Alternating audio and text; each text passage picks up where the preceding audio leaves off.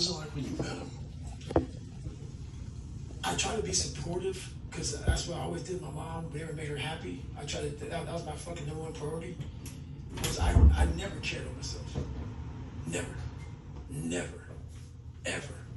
Which makes what I do now for people.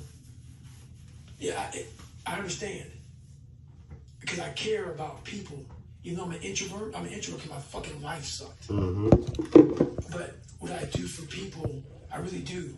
That's why I want to make sure that fucking that fucking book and things I do. That's why I don't fucking like. Why don't you sell shit? Why don't you always why aren't you like promoting this and that? And no, man.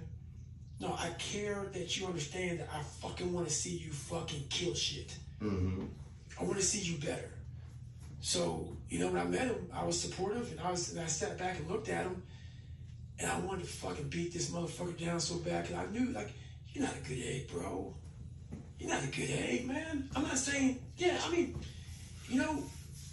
I'm not saying prisoners are bad. They can be rehabilitated. But I always had these feelings